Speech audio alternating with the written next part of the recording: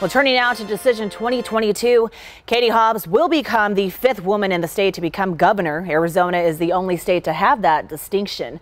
News 4 Tucson's Lupita Murillo is live right now in Midtown with reaction to the governor's race.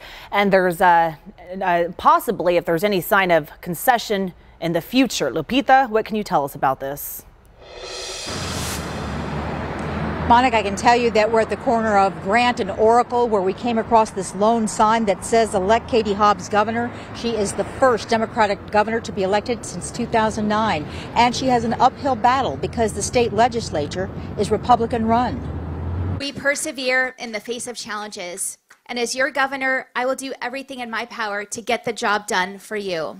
The 52-year-old governor-elect is born and raised in Arizona. She was elected Secretary of State in 2019 and came under criticism for not recusing herself during the governor's race. She was also a state senator in 2015. Bonnie Heidler is the Democratic chair for Pima County. Not only will Arizona have a Democratic governor, but for the first time since 1950, Arizona has both U.S. Senate seats filled by Democrats. A huge win for our state and for the people of this state.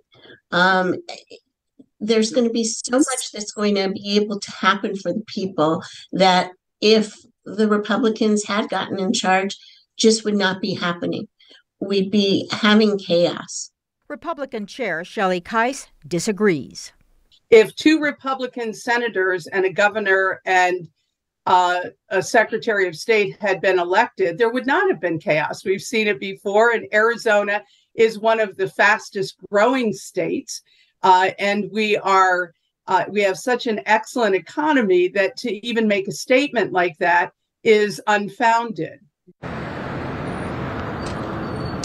Coming up at 5 o'clock, what Pima County residents have to say about Governor-elect Katie Hobbs. Reporting live from Grant and Oracle, Lupita Murillo, News 4 Tucson.